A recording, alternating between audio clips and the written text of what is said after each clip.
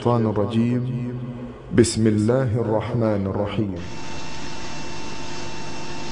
When Darul Islam is restored in the Arabian Peninsula, this is now the most dangerous and potent of all threats to the state of Israel. Dajjal will now attack. He's now in a day which is like our day. And so we'll see him, a Jew, a young man, powerful, built, curly hair. But I'm not saying anything about his eyes because you understand the hadith about the eyes now. The Prophet ﷺ pointed his hands to the east 20 times. And he said he's going to come from the east. Jerusalem is northwest. When Israel attacked Jamal Abdel Nasser, although Israel is to the east of Egypt, Israel attacked from the west and destroyed the Egyptian Air Force on the ground in the 6-day war.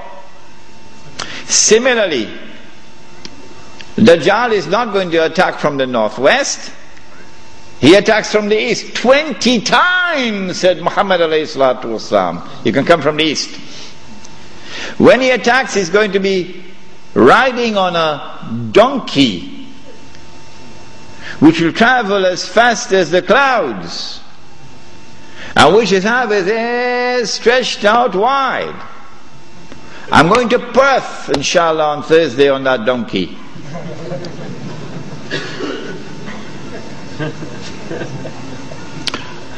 And so we're talking about fighter aircraft. And east of Medina and Mecca is the Saudi Air Force Base, which is now also an American Air Force Base in Dhahran. As they attack Mecca and Medina, the angels defend Mecca and Medina. This is there in Sahih Muslim. And the attack is diverted to Damascus. And then the confrontation takes place. Dajjal is outside and the Imam is inside the masjid. And now history repeats itself. The Jews are rubbing their hands. We got them now. There's no escape. We got them. We have them in our sights now. As someone else was rubbing his hands, as his army was approaching them, and in front of them was the sea, and behind them is the army, and they're rubbing their hands. We got them now. Who was he? Fir'aun. And so history repeats itself. But at the last moment, Allah subhanahu wa ta'ala says to Musa alayhi salam, take your rod and strike the water. And then the divine intervention took place, the miracle. And the believers were saved. وَإِذْ فَرَقْنَا بِكُمُ الْبَحْرِ فَأَنْجَيْنَاكُمْ وَأَغْرَقْنَا آلَ فِرْعَوْنَ وَأَنْتُمْ تَنْظُرُونَ. Now history repeats itself. As the Jews are rubbing their hands, we've got them now, we've cornered them. At that last moment, history repeats itself. The son of Mary comes down with his hands resting on the wings of two angels. The first time he came, Allah raised a man. And when the Messiah came, he came in front of that man. And that man said, here he is, this is the man you've been waiting for, this is the Messiah. Who was that man? Yahya alayhi salam. So this is a divine method for positive identification. But Ibn Khaldun, may Allah bless him and have mercy on his soul, that great scholar, we are not fit to clean his shoes. Ibn Khaldun did not understand this. And Muhammad Iqbal, that great scholar, we are not fit to clean his shoes. But Muhammad Iqbal did not understand this. And so many other scholars have not understood it. And they rejected all the ahadith on Mahdi as fabricated. Ibn Khaldun did it and everybody else followed him. But now history repeats itself. The divine method of positive identification is repeated. As the son of Mary comes down in the masjid, Imam Al-Mahdi says, here he is, this is the son of Mary. And history repeats itself. May Allah forgive Ibn Khaldun. And then the son of Mary responds and identifies himself. Imam asks him, you lead the salat. He says, no, you are the Imam, you lead. After the salat, then the confrontation takes place between the false Messiah and the true Messiah. And the false Messiah is killed. And then Gog and Magog are destroyed. The Sea of Galilee is dry. And after Gog and Magog are destroyed and Dajjal is killed, now the state of Israel is without any support.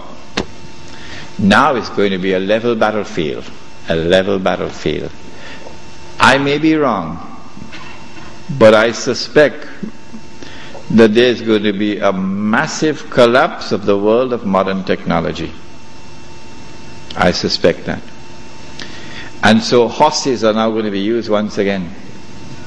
Yeah.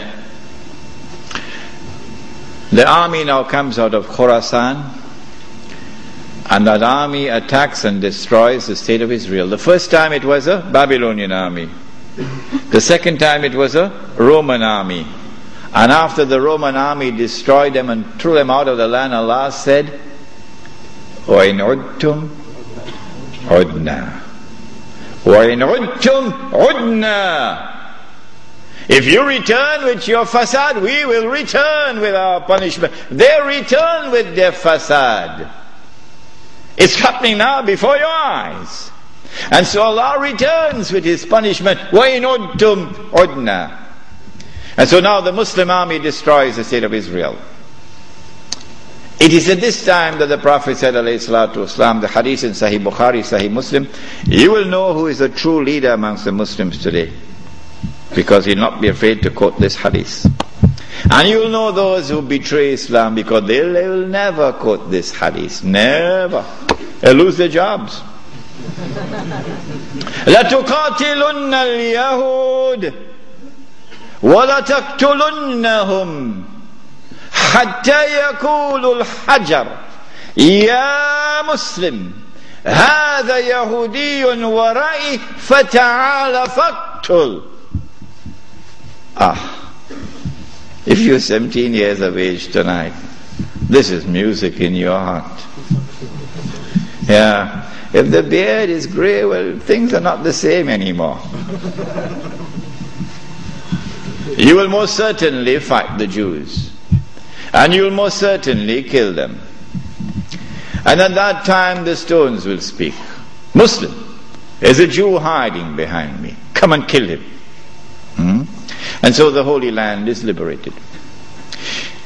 This ends the subject of Imam Al-Mahdi and the return of the Khilafah.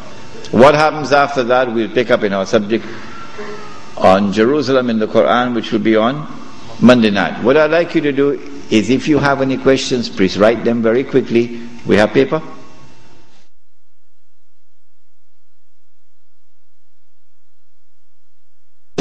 Question 1. Please define the geography of Khorasan.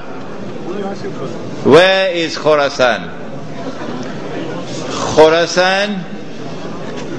Khorasan in the time of the Prophet ﷺ has been researched by the eminent Pakistani scholar Dr. Israr Ahmad, and he has explained that Khorasan is that territory which extends from northwest Pakistan, the Pathan belt, northeast Iran, the whole of Afghanistan, and the territory north of Afghanistan. But clearly Afghanistan is in the heart of Khorasan. Is India part of Khorasan? No. This territory has one thing distinctive about it, that Europe could never colonize the heart of Khorasan. The British tried when Britain was the ruling state in the world. and the British failed. And then the Russians tried when they had the superpower, the Soviet Union. And after 12 years, the Russians failed. And guess who is trying now? Yes. The war in Khorasan has just begun, Mr. Bush. It has just begun. On that day, when Islam liberates Afghanistan, I believe it is that army which will be unstoppable until it reaches Jerusalem.